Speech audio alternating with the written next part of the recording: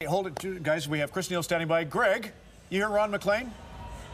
I've got you, Ron, yes. Just when you're interviewing Chris, John Paddock was so happy with Chris's goal for obvious reasons, but I wonder if there was some little wrinkle in how he put Chris on the ice for that goal. Just Paddock was unusually happy. Over to you.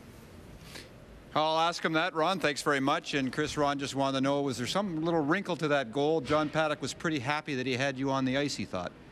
Oh, you get the opportunity to be out that late in the game, in a 1-1 game. It's great. The guy's got a big goal right later part of the game, and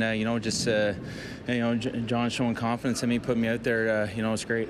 What was said after the second period? I know you guys were playing well. You couldn't seem to solve the goaltender.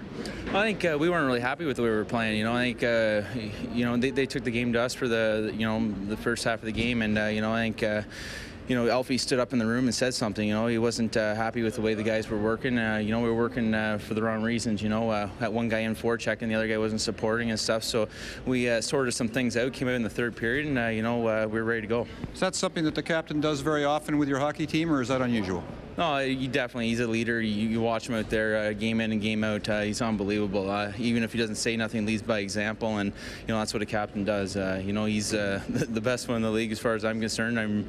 I'm modest a bit, but I think he's definitely a leader, one of the elite players in the game today, and I think he gets overlooked a lot. Why don't we take a look at your goal? Maybe you can walk us through it. Pretty good forecheck as well. Oh, it's definitely good forecheck. Volsky stepped down. I kind of covered the point for him, and I think right in the slot. And we've been working on that. Stay higher in the slot. You're third man, and you're going to be able to come down and get some good scoring opportunities. I got one earlier in the game, and I think I warmed Chris ball way up. You hit him right in the chest. So I think I was setting him up for that one. That one wasn't a setup. You just shoot it towards the net. You got it away in a hurry, I thought. Well, I picked the far side, and I think you catch a goalie coming across. Catch the far side. It's hard to stop. Well, a great goal for you, Chris, and a very good game. Congratulations. Thanks, Millsy. Ron, you might have had something there. Back to you. No, you had something there. I like what you got out of him about Alfie. Yeah, I love that. Absolutely, because you know what? For Chris Neil, and the reason why John Paddock's so happy, because a guy like Chris Neil does so much for your hockey team that doesn't show up on a score sheet sometimes.